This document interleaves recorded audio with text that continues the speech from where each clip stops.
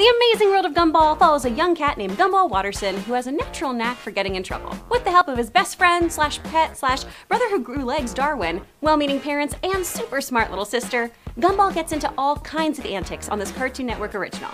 Which moments stand out? Well, let's review. I'm Chris Carr, here are my top 5 best moments in Gumball. Number 5. Maybe I'm just in a festive mood, but I loved when the Watterson family met Santa. We get Richard sporting some Clark Griswold-esque holiday attire, doing what Richard does best, screwing things up. In the aptly titled Season 2 episode, Christmas, Richard hits a homeless dude with his car, and the guy has a striking resemblance to good old Saint Nick. He's got crazy long white hair that covers his whole face, a big old belly, but definitely doesn't smell like candy canes and is rocking some pretty beat up clothes. But when Richard hits him again, Santa regains his memories and is restored to his former glory. Dude is luminescent. The moral of the episode? Be kind to everyone, because they could be a legendary godlike figure who's responsible for your happiness. Or it's just nice to do. Tomato, tomato. Please like this video. Number 4. Dadoy, time travel is making my list. In Season 3, we are gifted with the episode The Countdown. Here, Gumball and Darwin miss the bus after Miss Simeon threatens to expel our dudes if they're late again. Our feline and fish duo literally race against the clock, performing parkour. It's the fastest way to get from A to B! They end up getting chased by Miss Simeon, who is way too eager to get them expelled.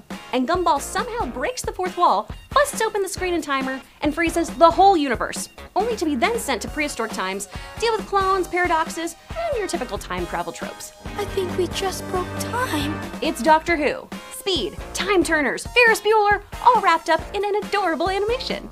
And my explanation does it no justice, so just go watch this one, y'all. Number 3. For those of us who played Portal and thought, well, this could be a fun thing on the schoolyard, this story is a hit. In this episode, Gumball and Darwin battle Tobias with their favorite video game weapons. We're talking portals, we're talking shrink guns, flat cannons, ray guns, and sure, it's all in their mind, but that's how kids play. This bit totally captures the power of imagination, and I think it's safe to say makes us all wish we could go outside and fake zap our friends instead of doing another stupid assignment. Brandon. I'm just kidding, I love you. Number 2.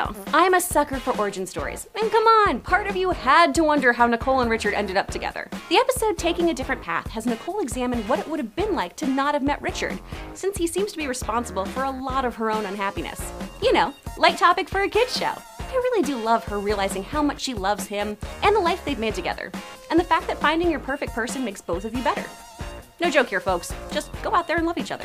In our number 1 slot, we have got to give it to that epic anime fight between Gumball's mom and Masami's mom. Why does this fight look way cooler than like half the animes I've seen?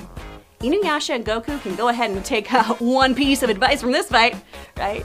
You see what I did there? I'm appealing to nerd culture! Of course, these are just a few of the fantastically fun Gumball moments, so be sure to let me know which are your favorites in the comments below. See you, Space Cowboy.